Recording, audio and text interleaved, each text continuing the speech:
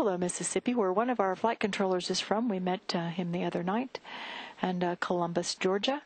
And then down to west of Jacksonville and right into the Kennedy Space Center at Cape Canaveral, Florida.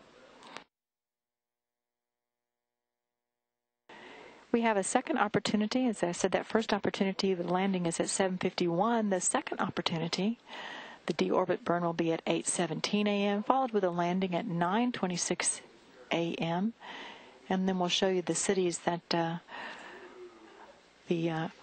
Discovery will fly over, and these cities should be able to see at least the plume, beginning with Seattle, Washington, then Rock Springs, Wyoming, just northeast of Denver, Colorado, Tulsa, Oklahoma, Little Rock, Arkansas, Starkville, Mississippi, and then Montgomery, Alabama, and Tallahassee, Florida, and right into, again, Kennedy Space Center.